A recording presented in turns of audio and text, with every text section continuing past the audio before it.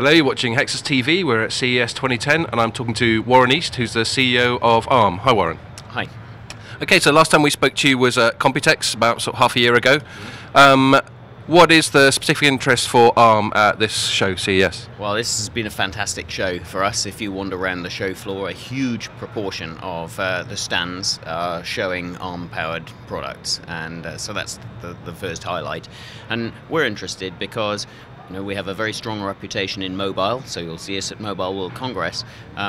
But if I look over the next 3 or 4 years, then I can see mobile-type market shares for ARM appearing in all sorts of consumer products that you see here, in particular in things like high-end TVs. Okay.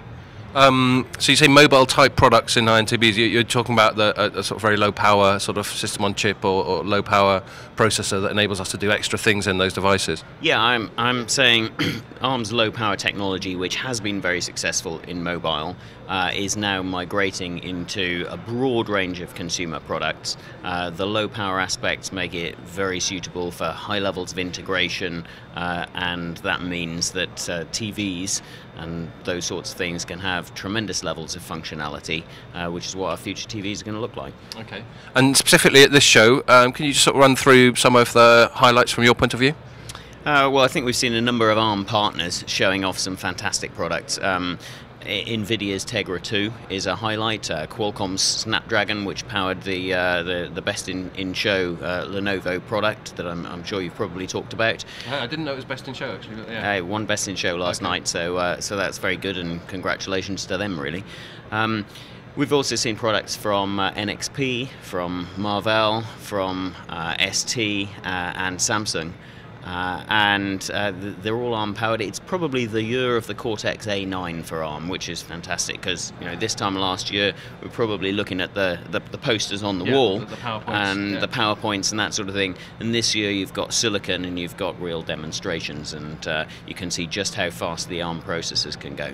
And just to remind myself, that Cortex A9 is scalable up to 4 cores. Is that right? That's right. Earlier this week, I think we had Marvell announcing a quad-core ARM product. Oh, I was going to ask. And NVIDIA have been announcing a dual-core ARM product. So we're actually seeing multi-processing happening as well, which is very encouraging. I didn't know about the Marvell one. I'll have to go and check that out. Okay, and back to ARM. So we're looking at this as the year of the Cortex A9 and the multi-core low-power processors. What can we expect to see from ARM, and then also from the ARM ecosystem in the months going forward? Okay, well, later this year you will see next generation ARM microprocessors launched. So that'll be a highlight in 2010 for ARM.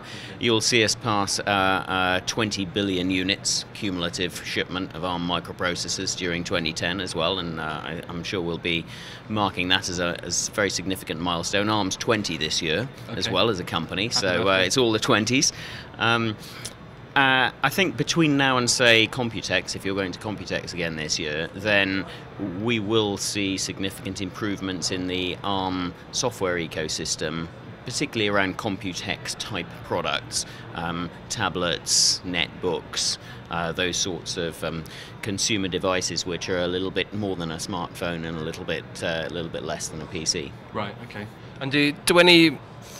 I know from talking to ARM various times in the past, because you've got so many relationships and partners, you're always sort of disinclined to show favoritism in one direction or another. But do any particular sort of product form factors catch your eye, perhaps for your own personal use, that you think are really providing something sort of new and exciting? I haven't seen anything that is particularly surprising. I do like these very thin products, and of course the ARM low power technology means no fans, no thermal management. It means the industrial designers can be freed up to do their magic, and we have seen some very attractive looking very thin products out there, which for a traveller like me are very useful, because you don't carry the weight around.